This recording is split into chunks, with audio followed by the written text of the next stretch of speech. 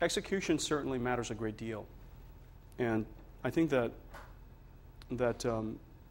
within your question is in fact a fact that having simpler ideas that you can execute perfectly is sometimes better than having a grandiose idea that your company can't execute on.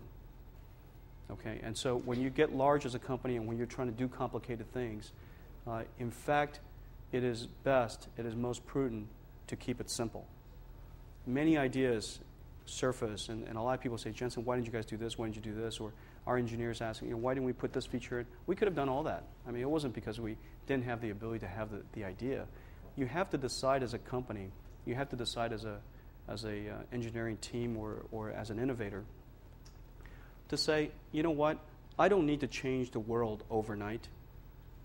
I'm going to change the world over the next 50 years.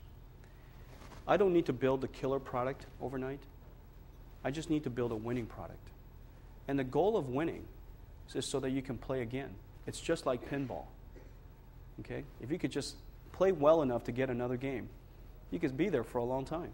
Most companies just need to realize that, in fact, this is a long road and that you can't build that perfect product. So once you do that, then you keep the project's scope confined. You keep the project now simple.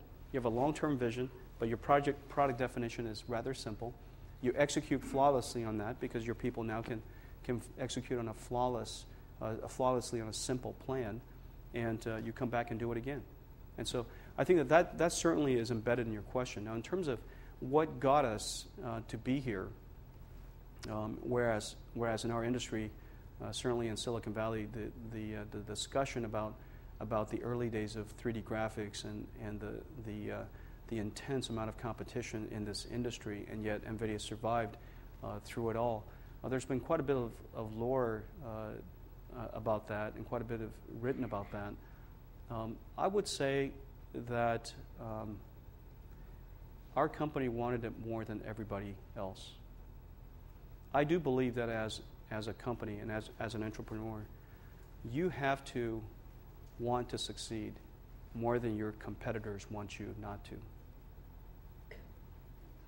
And that is it's hard to teach.